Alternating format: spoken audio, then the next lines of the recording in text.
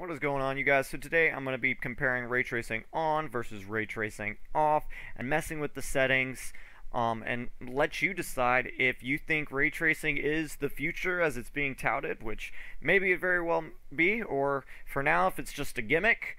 I really had a hard time noticing the difference between ray tracing on versus ray tracing off, except in the case of reflections, but it still wasn't transformative or anything like that. So yeah, you decide, ray tracing gimmick or not.